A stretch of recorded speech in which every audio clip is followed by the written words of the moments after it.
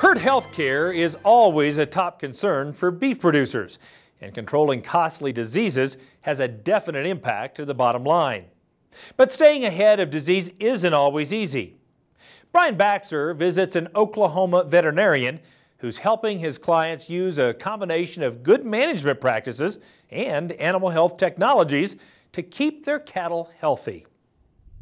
It's fall in Oklahoma, and Dr. Pete Streck knows that this time of year is a busy one for his clients. He also knows it's a stressful time of year for their cattle. Typically around here we have a lot of farmers with cattle. So in the summertime they devote a lot of time to their crops, and in the wintertime a lot of time to feeding cattle.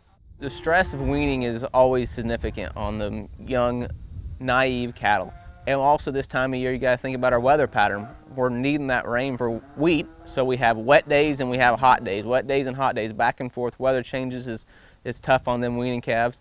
And just the process of getting yanked away from mama and sticking a pin and sit there for 30 days and see how you like that new feed you've never had in your life. When they're stressed, we just have problems with, diseases and all kinds of stuff like that, pneumonia. As cattle are stressed, the risk of them contracting bovine respiratory disease significantly increases. BRD is bovine respiratory disease. It's also called shipping fever or just pneumonia. Most commonly occurs right around the weaning time, and there are a couple reasons that occurs. One is that that's when calves' maternal immunity, or the immunity they get for their mother's colostrum, is decreasing. The other thing that happens about weaning time is the weather changes. A lot of cows calve in the spring, which means they are weaned in the fall when temperatures can be warm during the day and cool and wet sometimes at night. So both the decreasing maternal immunity and the fact that they're stressed from weaning contribute to the incidence of BRD.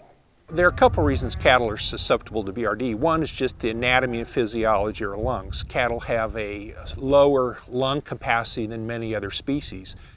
Well, if you think about it, how big a cow is and how much emphasis we put on that rumen to make pounds of meat, we're actually pushing them lungs forward, and when we get that rumen big and full, and we haven't selected for big capacity lung animals we've selected probably against it a little bit over the years to get a bigger rumen to make more meat, so we're really haven't stressed lung size in cattle whatsoever. BRD is such a significant issue, not just if you have one sick animal and he gets over it, because you're going to lose weight during that sickness period. You're going to lose feed intake, lose weight, lose performance, and then if you have some chronics down the line, those cattle are not going to go and grade very well at all at the feedlot. They're not going to perform when they get to the feedlot at all well either.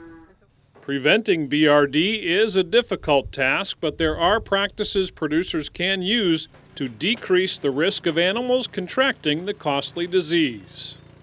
We can never prevent it all, but we can do a whole lot to help if we get on better herd health programs. Cattle handling really impacts it. The more you holler and scream at cattle, the higher stress they get.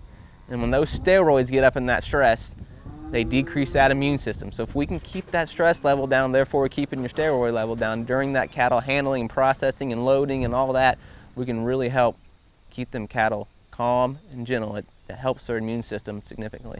There are several things producers can do to manage the incidence of BRD. One of the things they can do is use a low-stress weaning type management system, and that could be a fence line weaning system where the cows are placed on one side of a secure fence and their calves are on the other side. Generally in 3 or 4 days, those calves and cows will start to migrate away from each other, and studies have shown that the incidence of BRD in cattle that are weaned in a low-stress manner, the incidence of BRD is much lower. The other thing producers can do if they don't have control of the weaning, let's say you're buying cattle through an auction facility or through a livestock market, is manage those cattle in a low-stress way when they get to the backgrounding facility. There's some nutritional things we can do through providing high-quality trace minerals. There's some vaccination things we can do. In addition to offering sound advice on herd management, veterinarians play a critical role in treating sick animals, and it's important to contact your vet right away once you notice symptoms of BRD in order to get a treatment plan in place. One important thing is to be aware of what the signs of BRD are. Runny nose, slow to come to the feed bunk, maybe an occasional cough, droopy ears. Those are kind of the classical signs. Be prepared to act very quickly when you see signs of BRD beginning in an operation. So the faster we can treat the animal, the quicker they're back on feed, the quicker they're performing and making more pounds of meat for us. So when I go to sit down with the client and decide what antibiotic are we going to use, first we're going to talk about what bugs are we going to target, what microbials are we going to target. So we look for an antibiotic that's broad spectrum and it's going to treat all those. So first we look for broad spectrum, and then we start to look for duration.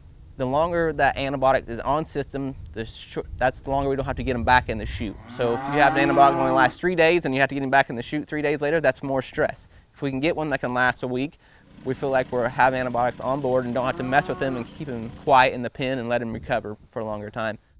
Knowing that time and money are important to his clients, Dr. Streck has found Zactran from Boehringer Ingelheim to be an effective tool in treating BRD.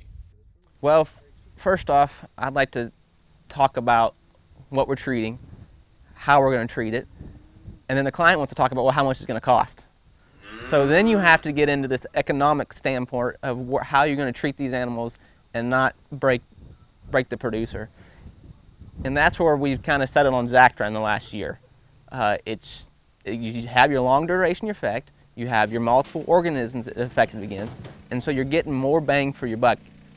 Before we were just using kind of a simple program, just a cheaper drug, you know.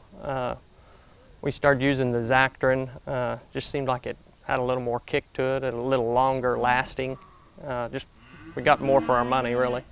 Before we were pulling a lot of cattle, fighting them for quite a bit. With the Zactran, they seemed a lot less pulls, and they just took off on the feet better. Zactran has decreased our pull rates significantly in the first 2 weeks, and we're also getting a lot less chronics that our clients are getting to turn cattle out on wheat pasture a lot quicker than they're used to when they're using a different class of antibiotic. If you look and start penciling out, it really does pencil out to save you time and money. Well, Zactran has several characteristics that makes it very effective. One characteristic is its duration, and Zactran has a labeled duration of up to 10 days. We can use Zactran with the confidence that it'll be on board, be at blood levels that are effective for at least 10 days. The other thing that makes Zactran effective is it's effective against the 4 major BRD pathogens: Mycoplasma bovis, Histophilus somni, Pasteurella multocida, and Mannheimia hemolytica. So it's effective against all those microbes. So when a producer asks me, how am I going to use Zactran? If you're treating a sick animal with Zactran, I like to tell them, give them the Zactran, give them the correct dose underneath the skin, and then wait 5 days before you give anything else. I know it's going to be really hard for some of them calves that look sick, but you have antibiotic on board. We don't need to be loading them up again with a different antibiotic and re-stressing them through the chute. So if you can give them 5 days, you're going to see a response out of that Zactran. So when we're talking about Zactran and the correct dose, it's a 2 mil per 100 pound dose. That's not the lowest per dose on the market, per weight, and it's not the highest. So I believe that the clients are going to be more accurate using that because it's a middle of the road.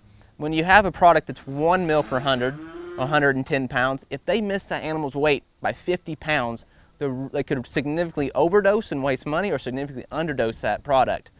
With the Zactran and the easy gun that they give it to you, it has the weight on that gun and the mils at the same time, so it simplifies it for the producer, and you have less error, I believe, in getting your dosing.